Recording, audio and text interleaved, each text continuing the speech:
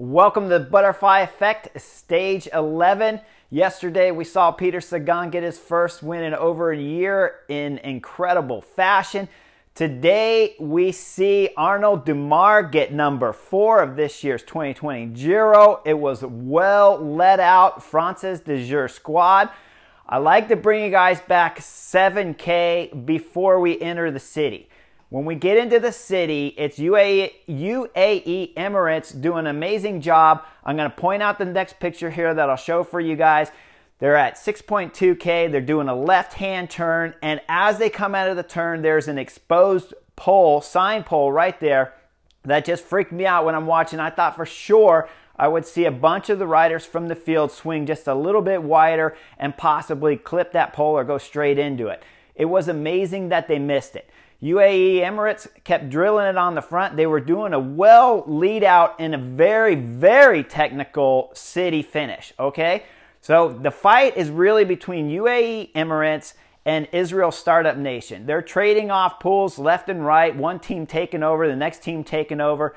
You'll see France's de Giro come into the picture just before 2K to go. Arnaud Dèmare has 3 teammates in front of him. This is crucial to take it from 3K from before 2K, so really his team's starting back there at about 2.5. You don't see him in the picture yet, but they're coming up the left side of the road about 2.5, and his first lead out guy, the first of 3, is pulling somewhere between 2.5 to under 2K to go, and they'll take the front briefly, and you'll see Peter Sagan with Bernard, who's actually Peter Sagan only has one guy with him, okay, so he doesn't have a full team.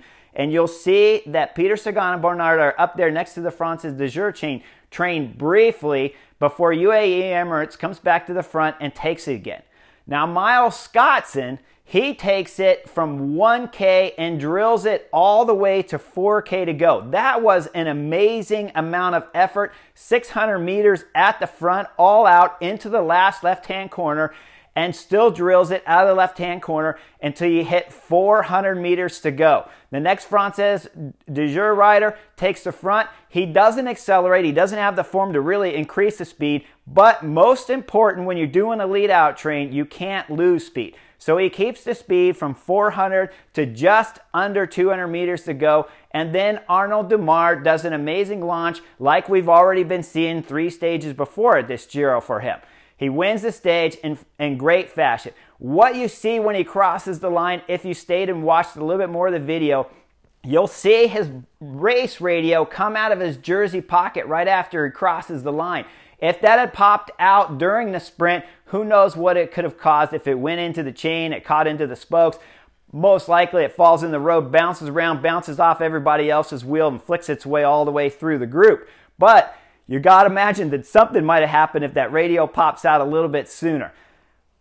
Arnaud Dèmare does a great job of taking the stage win, and I want you also to see that before he goes into the podium ceremony, he stays outside of the fencing so he can congratulate every one of his team. They did an amazing job. They rode all the way from start to finish, and really it was a beautiful lead out.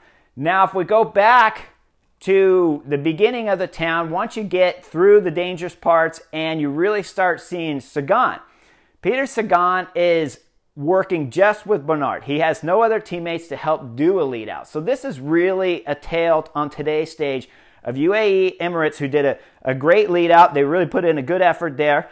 They didn't get the win, but no one's expecting the win right now with Arnaud Dèmare unless there's chaos, a crash or something, or whatever, he gets stuck behind something. But nobody's going to beat, if we come out of the last corner and it's even, nobody's going to beat Arnaud Dèmare at this Giro.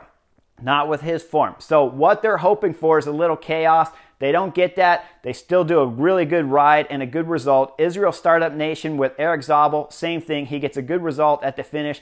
Both those teams will be happy with how it went.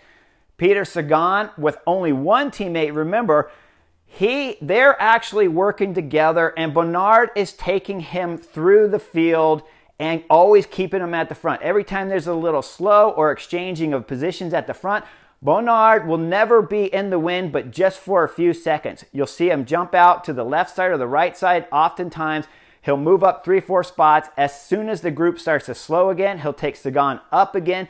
His main job is to stay close to the field but slightly out so that Peter Sagan always has a great draft and is in perfect position. Anytime there's some reshuffling, Bernard, the lieutenant, will just marshal him back up to a perfect spot.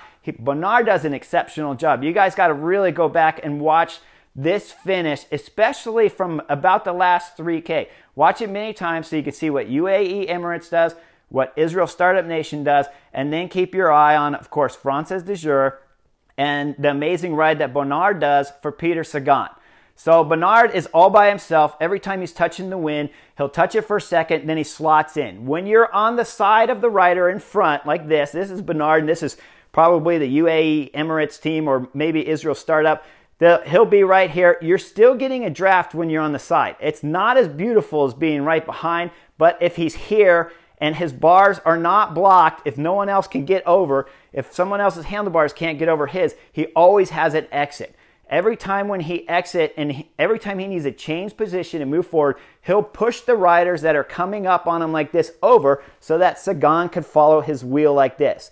When they lose each other, which they will, and I'll show you that in some of the photos, is they'll lose each other briefly, but they know, Sagan will know to go right if he can't follow him left, and they'll split like this and they'll meet back up again.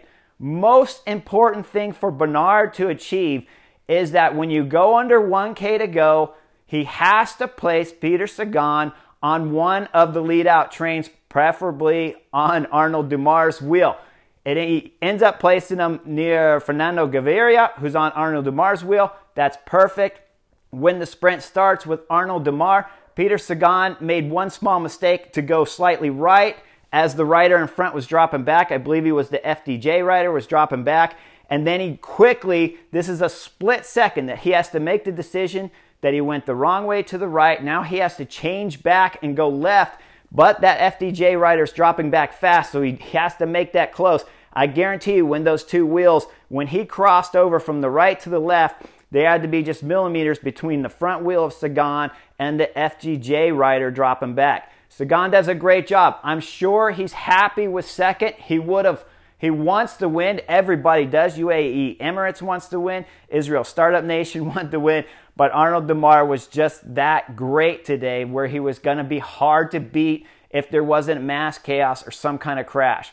When you're racing in Italy, though, with all the chaos, with the sign that I told you about at the beginning of this, with the roundabouts where riders were actually missing the roundabout and taking the right turn instead of following the roundabouts at the beginning of the city, it is really chaos in Italy. Now, I'll go back. One other thing before I let you guys go. The motorcycle accident with Viviani. Guys, it's not really the motorcycle guy's fault. Could he have done better? We can all do better. But when you come into a roundabout like that where Viviani crashed, they go into the roundabout. They're doing almost the full circle, followed by another hard right turn. So it's right into the roundabout, left all the way around, and then a hard right turn. As soon as I saw the front brake ray go through that particular roundabout, you knew there was going to be trouble for the for the field of riders when they're so much larger than the brake. The motorcycle guy, you got to forgive him. It was purely an accident. The motorcycle marshals do an amazing job. They're always intermixing with us riders while we're racing. I've never had a problem with the motorcycles crashing riders or something like that. The riders crash, the motorcycles are in there, they stop faster, they're bigger, their luggage on the side.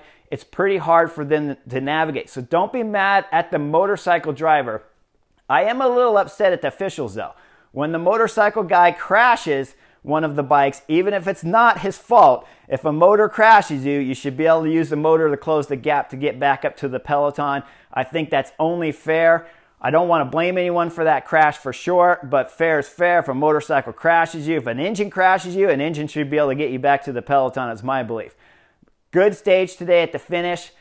Arnaud Dèmare, another his fourth stage win of this year's Giro. Peter Sagan does great to finish second on his wheel and limit the damage for the sprint points jersey. It was a great finish. Hope you enjoyed my take on the butterfly effect. Go back, check out those stages. Go back, check out those last final kilometers. They're exciting to watch. I'll see you real soon.